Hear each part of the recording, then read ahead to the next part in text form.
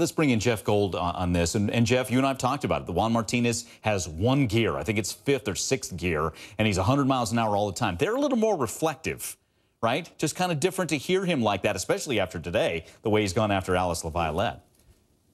Well, of course, I'm sure if you chatted with Joe Frazier in a Philadelphia bar, he'd be lovable. And when he was in the ring, he was tough as nails. So that's his persona in the ring. He's tough as nails, but as a human being, he's got a softer side. Nothing unusual about that. Yeah, a little reflective there. Well, let's hit on what we've heard today and just your assessment, because and you nailed it.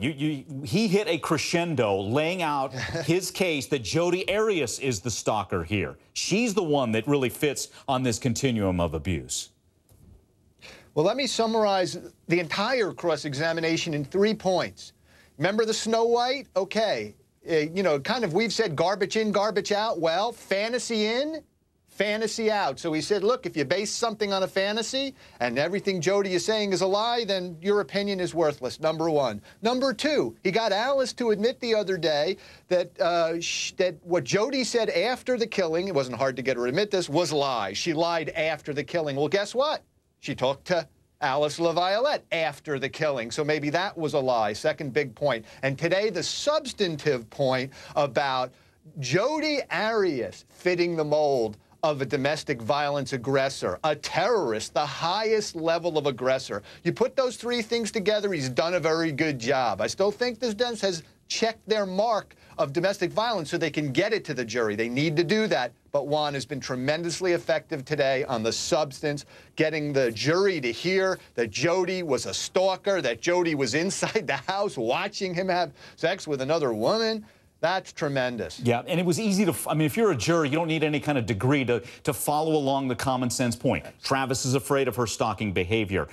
Stalking is on your continuum of aggression and abuse, Miss LaViolette. You go on. Jodi moves to Mesa, Arizona after the relationship's over. She goes to the house uninvited. She's peering in as he's kissing another woman. And basically, he's done with the relationship, but Jodi's not.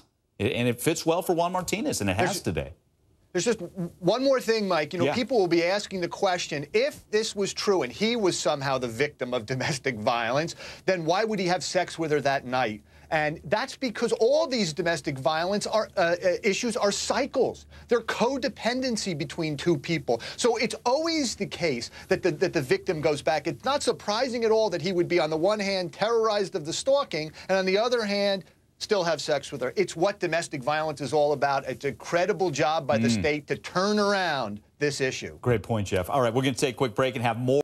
Jeff Gold, great defense attorney. All right, Jeff, clarify for everybody here. It's Juan Martinez. We knew he would. He went right at her, talking about how many times have you testified on behalf of a man? She said twice. And now we're basically finding out, wait a minute, you didn't testify. You wrote a report. And Juan Martinez saying you're misrepresenting yourself to the jury. How big's that? It's huge, Mike. I was listening to it when I heard her, and remember, this was a juror question that was asked by the judge to begin with. And when you answer direct questions from a juror, you better be honest. These are the people that are going to decide your client's fate. And she fudged it. She looked up in the air, she thought about it like the great Karnak, and came out with 1 or 2.